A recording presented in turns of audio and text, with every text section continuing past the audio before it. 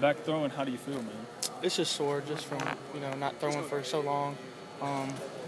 So I'm dealing with a little bit of a sore arm, but other than that, I'm just happy to be back out here throwing a little bit. Is it more sore now than it's been at other points in the season? No, it's not really my shoulder right now that's really sore. I can feel it, but it's just the rest of my arm that hadn't been used to throwing it so long. How do you combat that soreness? How do you alleviate that pain? I tell you, it's a lot easier to go through it when I'm going through like red ball and things like that, like game situations. It's harder for me when I'm going through RVAs and things like that where I'm thinking about it.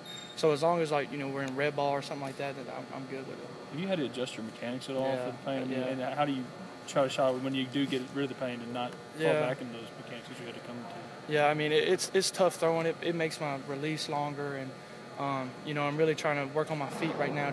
Try not to get such a wide base that puts more stress on my arm. So it's something I'm combating. When I'm throwing routes on there and things like that, so that when you're live and things like that, you're not even thinking about it. You're just playing. Is there a worry that those mechanics will stick, or how do you? Yeah, I mean you always worry about it, because every year, going on into the season, you'll get sloppy with your mechanics, no matter what, whether you're hurt or not. So, I mean, it's something I'm worried about, so it's something I have to concentrate on when I'm out here.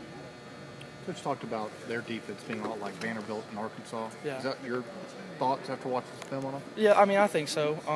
They're gonna blitz us a little bit, but the thing that they do is they'll lock up outside.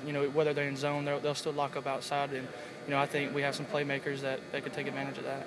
Are they a smart defense? I think so, but at the same time, they're going to have a different guy calling their plays. So their defensive coordinator left, so I'm sure we'll see some things that we probably didn't see on film. You guys obviously finished the season from a passing game standpoint really strong. How do you think the layoff will impact that? I don't think it should. We've been in here and they've still been running their routes. So the only thing with me is get my timing back with the guys, and I think that'll come easy just because we've been doing it for so long. Thank you, Bo. Appreciate it.